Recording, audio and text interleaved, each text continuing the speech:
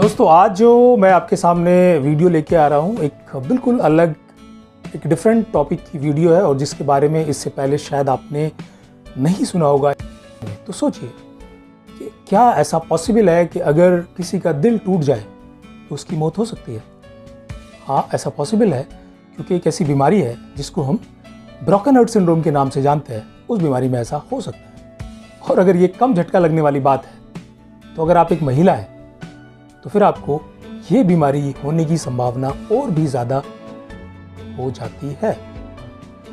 मैं मानता हूँ दोस्तों कि मैं इस वीडियो की शुरुआत एक निगेटिव नोट से कर रहा हूँ, लेकिन मुझे उम्मीद है कि अगर आप मेरे साथ इस वीडियो में आखिर तक बने रहते हैं तो डेफिनेटली इस वीडियो को हम एक पॉजिटिव नोट पे ख़त्म करेंगे और आप ज़रूर कुछ ना कुछ इस वीडियो से अच्छा सीख के जाएंगे। तो आइए शुरुआत करते हैं इस वीडियो की।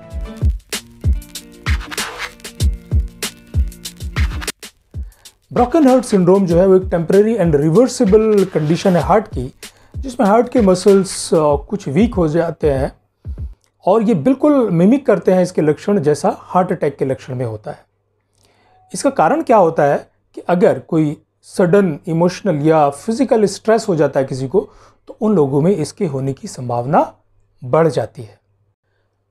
रोगी को लगता है कि उसको हार्ट अटैक आने वाला है या उसको हार्ट अटैक आ गया है, क्योंकि जो लक्षण है वो बिल्कुल मिमिक करते हैं हार्ट अटैक के सिम्टम्स से, जैसे छाती में तेज़ दर्द होना या सांस लेने में तकलीफ होना, सांस फूलना। इस तरह के लक्षण जब मरीज़ को आते हैं तो उसको बिल्कुल ऐसा लगता है कि उसको हार्ट अटैक होने वाला है, क्योंकि दोनों ही बीमारियों की कंडीशन लगभग समान है या लक्षण समान है। तो बात करते हैं कि ये बीमारी है क्या एक्चुअल में। सो ब्रोकन हार्ट सिंड्रोम को स्ट्रेस कार्डियोमायोपैथी या तोकुत्सुबो कार्डियोमायोपैथी के नाम से भी जाना जाता है। तोकुत्सुबो कार्डियोमायोपैथी को शॉर्ट फॉर्म में TTS कहते हैं और एक्चुअल में यही इसका सही नाम है। उसकी वजह यह है कि सन 1990 में पहली बार इस बीमारी को जो नाम दिया गया था वो जापान में दिया गया था, तोकुत्सुबो कार्डियोमायोपैथी।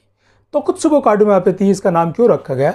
क्योंकि जो हार्ट का स्ट्रक्चर है, जो शेप है, वो बदल जाता है और वो दिखने लगता है ऐसा जैसे कि एक पोर्ट होता है जो ऑक्टोपस को पकड़ने के लिए काम में आता है, जिसको जापान में तोकुत्सुबी के नाम से जानते हैं, जैसे कि आप इस पिक्चर में देख रहे हैं। तो जो हार्ट का स्ट्रक्चर है वो थोड़ा सा नीचे की तरफ से फैल जाता है और ऊपर की तरफ वो पतला हो जाता है और उसकी शेप बिल्कुल इस पोर्ट की तरह से हो जाती है, इसलिए इसका नाम जो है वो तोकुत्सुबो कार्डियोमायोपैथी रखा गया। तो इसको और बेहतर समझने के लिए दोस्तों हम पहले समझ लेते हैं कि हार्ट का स्ट्रक्चर क्या होता है, उसकी एनाटॉमी क्या है।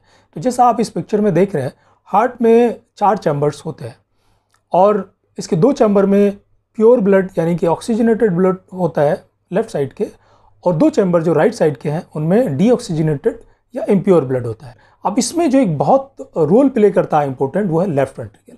लेफ्ट वेंट्रिकल का जैसे आप नीचे देख रहे हैं बेस है, नीचे का जो हिस्सा है इसको एपेक्स कहते हैं और जो ऊपर का हिस्सा है अंदर की तरफ होगा उसको बेस कहते हैं। तो इस बीमारी में होता क्या है कि जो स्ट्रेस हार्मोन्स हैं ये लेफ्ट वेंट्रिकल की मसल्स पे इफेक्ट डालते हैं, जिसकी वजह से लेफ्ट वेंट्रिकल की मसल्स वीक हो जाती हैं और जो लेफ्ट वेंट्रिकल है वो नीचे की तरफ बैलून आउट होने लगता है। इस कंडीशन को बैलूनिंग आउट ऑफ हार्ट कहते हैं, जैसा आप स्ट्रक्चर में देख सकते हैं। तो पंप आउट ब्लड पूरा नहीं हो पाता, जिसकी वजह से जो लेफ्ट वेंट्रिकल है वो फैलने लगता है नीचे की तरफ को और ये बिल्कुल उसी पोर्ट की तरह की एक स्ट्रक्चर बन जाती है, जैसा आप इस पिक्चर में देख रहे हैं, जिसकी वजह से आगे ब्लड नहीं जा पाता और दूसरी बीमारियां या दूसरी कॉम्प्लिकेशंस भी होने का डर बन जाता है या हो जाता है। तो दरअसल जब आप सडन फिजिकल या इमोशनल ट्रॉमा से रिएक्ट करते हैं तो आपकी बॉडी कुछ स्ट्रेस हार्मोन रिलीज कर देती है ब्लड में, जिनको हम एड्रेनालिन, नॉराड्रेनालिन, एपिनेफ्रिन, नॉरेपिनेफ्रिन के नाम से जानते हैं। एक्सपर्ट्स का ये मानना है कि जो स्ट्रेस हार्मोन है ये टेम्परेरी हार्ट के फंक्शंस को डिस्टर्ब करते हैं, क्योंकि उनका असर हार्ट की मसल्स पे पड़ता है, जिसके कारण हार्ट के जो मसल्स हैं, खासतौर से लेफ्ट वेंट्रिकल के जो मसल्स हैं वो वीक होने लगते हैं, जो ब्रोकन हार्ट सिंड्रोम का कारण बनता है। और इसकी वजह से हार्ट का जो रिदम है वो भी इरेगुलर हो जाता है, यानी कि हार्ट अपनी नॉर्मल लय से फिर नहीं धड़कता, उसमें बाधा आने लगती है, जिसके कारण आपके हार्ट का एक हिस्सा यानी कि एपेक्स या लेफ्ट वेंट्रिकल एनलार्ज होने लगता है और जब ये एनलार्ज होता है तो फिर पूरी तरह से ब्लड को पंप आउट नहीं कर पाता बॉडी में। और ये सारे चेंजेस जो हैं वो टेम्परेरी हार्ट मसल के फेलियर का कारण बन जाते हैं। तो हम बात कर लेते हैं कि वो कौन कौन से सडन इमोशनल स्ट्रेसेस हैं जो ब्रोकन हार्ट सिंड्रोम का कारण बन जाते हैं। तो जैसे बहुत दुख की कोई खबर मिलना, यानी कि किसी प्रियजन का मौत हो जाना, किसी से बिछड़ जाना, या किसी का बहुत बड़ा नुकसान हो जाना, कोई बिज़नेस का नुकसान हो जाना किसी का, या जैसे तलाक हो जाना, किसी से रिश्ता टूट जाना, इस तरह के जो दुखद समाचार हैं वो सडन स्ट्रेस का कारण बनते हैं।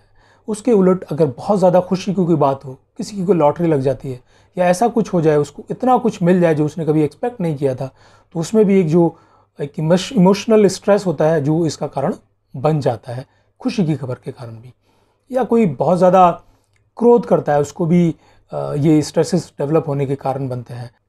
इसके अलावा कुछ इंटेंस फियर्स हैं, जैसे पब्लिक स्पीकिंग, या किसी को डर है कि गाड़ी का एक्सीडेंट ना हो जाए, मेरा घर ना लूट जाए, इस तरह के जो फियर है वो भी इन स्ट्रेसेस का कारण बनते हैं और मरीज़ इमोशनल स्ट्रेस में जा सकता है, जिसके कारण ब्रोकन हार्ट सिंड्रोम डेवलप हो सकता है। एक बात और दोस्तों हमने ऊपर की थी कि महिलाएं ज़्यादा क्यों प्रभावित होती हैं और मर्दों के मुकाबले ये जो ब्रोकन हार्ट सिंड्रोम है वो महिलाओं को क्यों प्रभावित करता है। तो इसका एक कारण है, महिलाओं के अंदर एस्ट्रोजन हार्मोन पाया जाता है। तो ये हार्मोन जो है, एस्ट्रोजन हार्मोन, वो हार्ट को प्रोटेक्ट करने का काम करता है फीमेल में एक एज तक। लेकिन जैसे जैसे एज बढ़ती है, महिलाएं मेनोपॉज की एज में जाने लगती हैं, तो ये एस्ट्रोजन का लेवल कम होने लगता है और इसके कारण जो एस्ट्रोजन का फंक्शन था हार्ट को प्रोटेक्ट करने का, वो कमज़ोर पड़ जाता है और जो स्ट्रेस हार्मोन है ये हावी हो जाते हैं। और इसी वजह से जितने भी ब्रोकन हार्ट डिजीज़ के मरीज़ होते हैं उनमें से 88% जो है वो महिलाएं होती हैं। तो इसलिए हमने कहा था कि महिलाओं को संभल के रहने की ज़रूरत है और उनके लिए इस बीमारी का खतरा मर्दों के मुकाबले ज़्यादा है। अब हम बात कर लेते हैं कुछ इसके लक्षण क्या हैं, ये इसके साइंस क्या हैं, सिम्टम्स क्या हैं। जैसे हमने बात की कि ये बिल्कुल मिमिक करता है जैसे हार्ट अटैक के सिम्टम्स होते हैं, छाती में दर्द होना, शॉर्टनेस ऑफ ब्रीथ यानी कि सांस लेने में तकलीफ होना, और उसके साथ साथ जो है जो लेफ्ट वेंट्रिकल है उसका कमज़ोर होना, और उसकी वजह से मरीज़ को कमज़ोरी आती है, मरीज़ को चलने में सांस फूलने लगती है। जब ये बीमारी और बढ़ती है तो उसका एक कारण बन जाता है कि लंग्स के चारों तरफ पानी आ जाता है, जिसको प्लूरल इफ्यूजन कहते हैं, और एरिथमिया की कंडीशन भी हो जाती है क्योंकि इरेगुलर हार्ट बीट्स होने लगती हैं, क्योंकि हार्ट का रिदम बिगड़ जाता है due to weakness of the muscles of left ventricle. अब अगर हम बात करें, जो हम खुशखबरी की बात करें, तो एक्चुअल में जो इसका ट्रीटमेंट है वो आसान है। इसमें एंटी एंजाइटी ड्रग्स दिए जाते हैं, स्ट्रेस मैनेजमेंट से काफ़ी हद तक बात बन जाती है, और कार्डियक रिहेबिलिटेशन एक अच्छा तरीका है इस बीमारी को दूर करने का। और सबसे बड़ी और सबसे अच्छी खबर यह है कि एक रिवर्सिबल कंडीशन है, जिसके कारण अगर समय पे इलाज मिल जाए तो मरीज़ों की जान नहीं जाती, तो जान जाने का खतरा उतना ज़्यादा नहीं है। लेकिन हाँ, अगर कोई अंडरलाइन कंडीशन है तो फिर जान जाने का खतरा और ज़्यादा बढ़ जाता है। क्योंकि ये एक टेम्परेरी और रिवर्सिबल कंडीशन है, तो हम इसको एक अच्छी खबर मान सकते हैं। तो दोस्तों, मुझे उम्मीद है आपको इस वीडियो से वो जानकारी मिली होगी जो आपने शायद पहले नहीं सुनी होगी। तो अगर दोस्तों आपको ये वीडियो अच्छा लगा हो तो वीडियो को लाइक ज़रूर करें, शेयर ज़रूर करें और चैनल को सब्सक्राइब करना ना भूलें। धन्यवाद।